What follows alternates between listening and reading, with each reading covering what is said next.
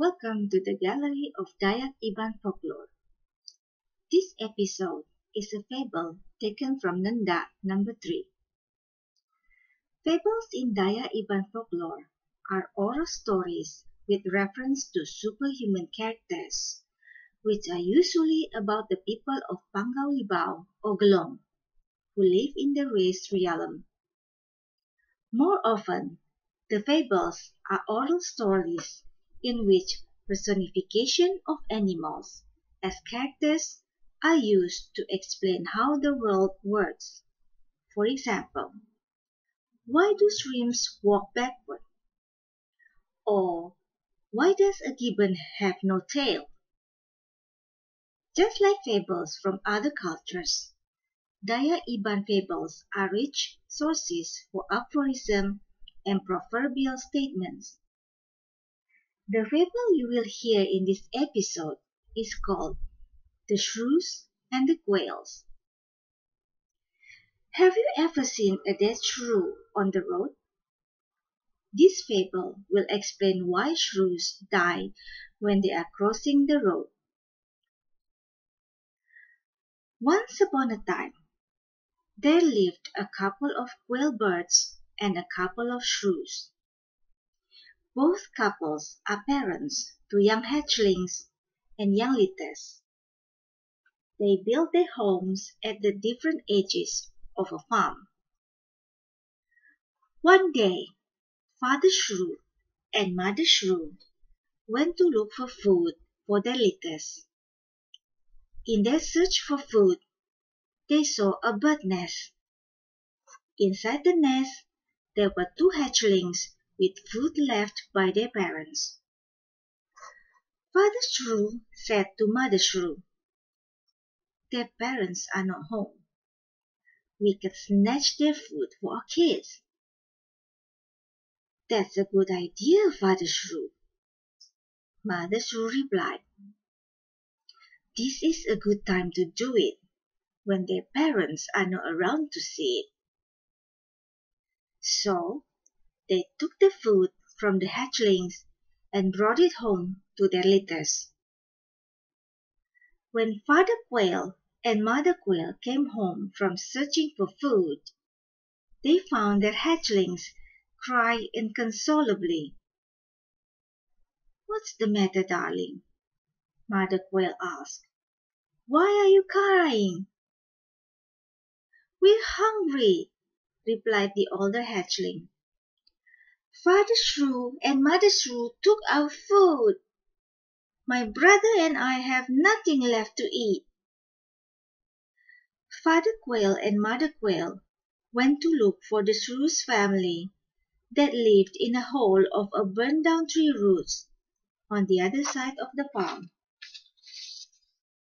"How dare you steal food from our kids when we were not at home?"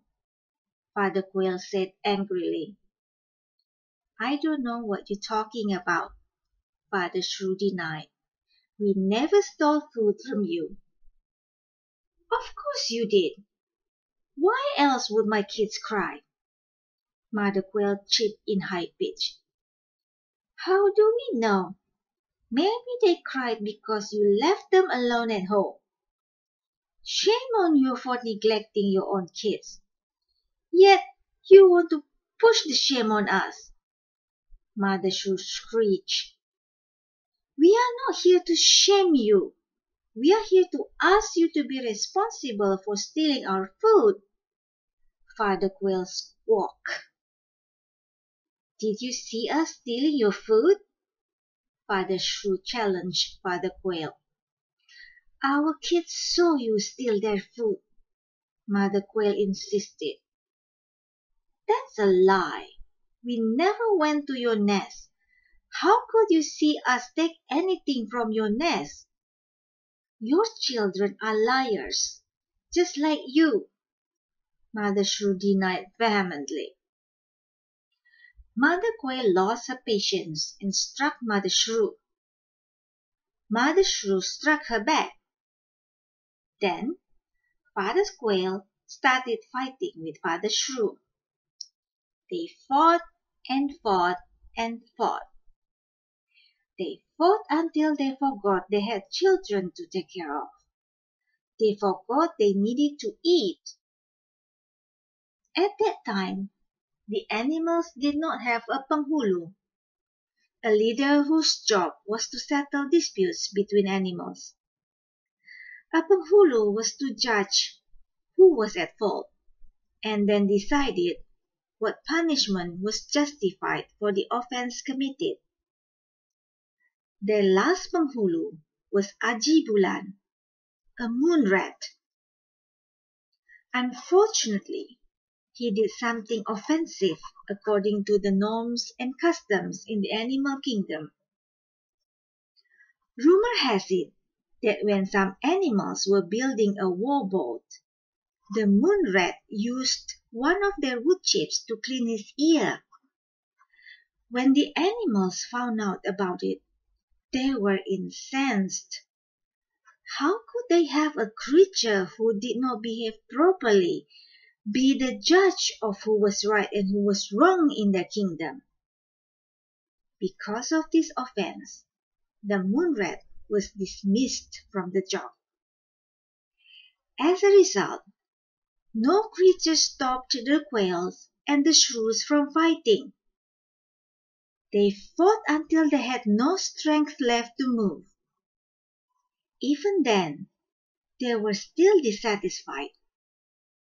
In the end, they resorted to throwing curses. The shrews cursed the quails. Should both of you or any of your descendants perch on a withering tree branch, you will fall and die. The quails was quick to retaliate. Should both of you or any of your descendants step over to a road built by men, you will die a horrible death. From that day onward, no quail would perch on a withering tree branch. The quails and their descendants heeded the curse given by the shrews. The shrews, on the other hand, did not care much about the curse that the quails gave them. They and their descendants liked to do whatever they wanted.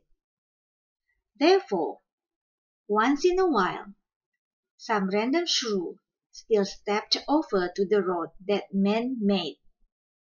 The poor shrew would end up being hit by a car before it could reach the other side of the road. The Ibans who see the shrew's dead body on the road will say, "Do you see the dead shrew? That's the result of the curse from the quails." The end. This is all for episode 4. See you in the next episode. Your host, Indai Sampurai.